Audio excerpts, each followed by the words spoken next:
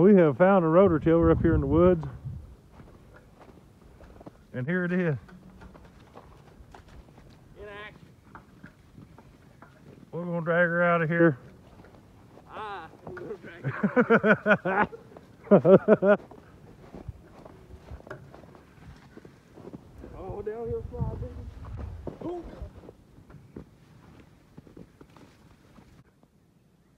Okay, we got her down the hill and out of the woods. Now we just got to get it up in the truck. It's going to be fun. Okay, we got her home. That was rough. And now I'm going to blow it off here a little bit before we get in the garage and make a mess. Look at all this stuff in here. Look at this.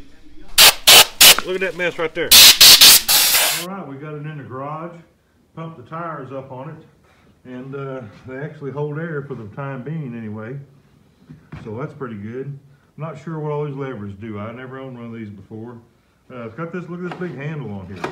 Motor's not locked up. So that's one good sign. There we go. But we're gonna check it out. Hopefully we're gonna at least try to get it running. Right now, I can't get it out of gear. And I'm not sure how all this operates, but we'll figure it out. Figure out the nomenclature of it, if you will. And why wouldn't you? This little tiller was given to me free by a friend of mine, and so I don't have anything in it. And I'd like to keep it that way. Hopefully I can get it running without spending a whole bunch of money on it. We'll see. I think some kind of ants or something built a nest in this thing. This stuff didn't just settle in here. It's been carried in here and packed in here. I'll get her cleaned out, though.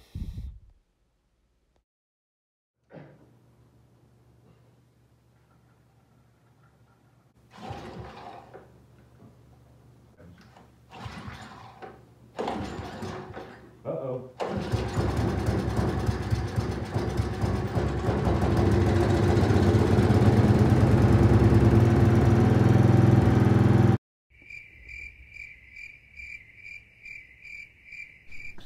All right, day 2 of working on this old Troy-Bilt rototiller that we drug in, and I'm finding out things I'm learning.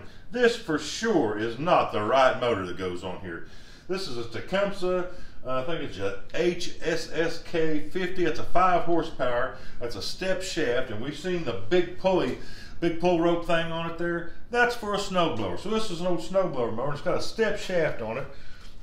It's got this 2-piece pulley mess, and that's fine and dandy, but that's not going to work on a Troy-Bilt, okay? And I'm not even going to try to put it on there right now. Shoot, you know what I need to do? I need to go get another one. So I went and got this one. This one has the right big 8 horsepower Tecumseh on it. You see how much bigger it is? Look at this.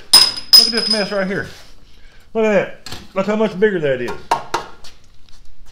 That's 8 honking horsepower right there. Also, this bad dude, it has, you can kick the tines in and out. This is a little bit newer model, I believe. It has some issues. It didn't run when I got it, but I got it running. And I'll show you a little video of that right here. Uh-oh, got that grounded. That ain't good. Uh-oh. I don't believe it needs all that choking mess. Oh, yeah. See, I got it running. But it has a few issues too. The tines on it, look at this. Let me look at the tines on this thing. This is the one, this is the original one. Look at these tines. Those are in decent shape. Now, check this out. Look at the tines on this one.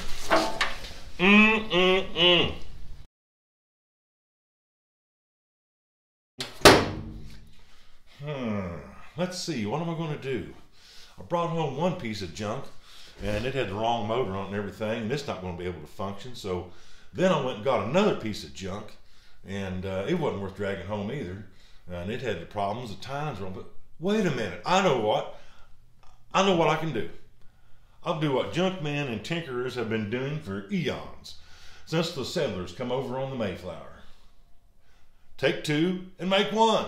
See, what you do is you get 2 pieces of junk that you've piled in on top of yourself, and you combine the 2, and you make 1 big piece of junk that you spend a bunch of money on. Sure.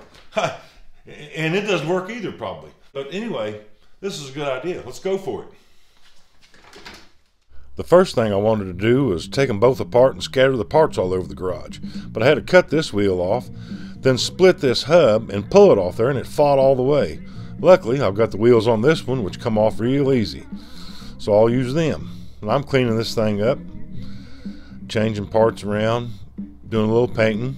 This is not a full boogie restoration. This is just an equipment style paint. Sand it down a little bit, paint it. It's looking better. I've got these wheels on here, new throttle cable, new air filter assembly and air filter, new pull rope assembly. Got it cleaned up, changed the oil twice. Got some new belts. It needed those. And got the bumper back on here. We're still working on it. Oh yeah, I even ordered some new decals. That's right, I go all out.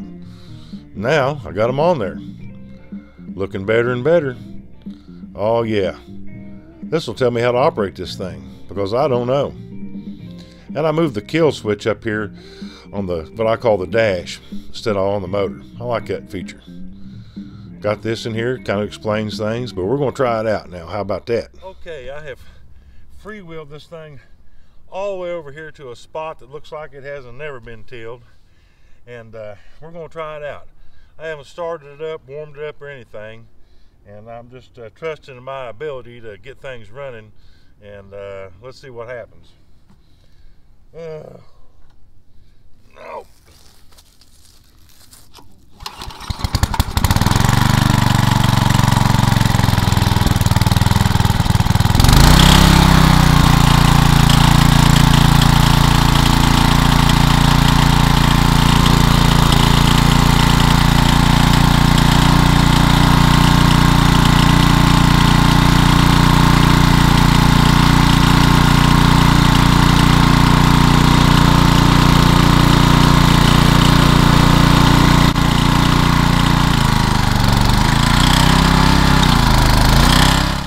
What in the wide, wide world of sports was going on there?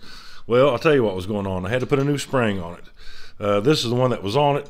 It was kind of weak, and it was broke, and I didn't notice that. Shoulda, coulda, woulda fixed that when I was working on it in the first place. That's what holds this little cam down here on this block, keeps the belts tight when you push that lever down. But I fixed it on the fly, and we tried it again.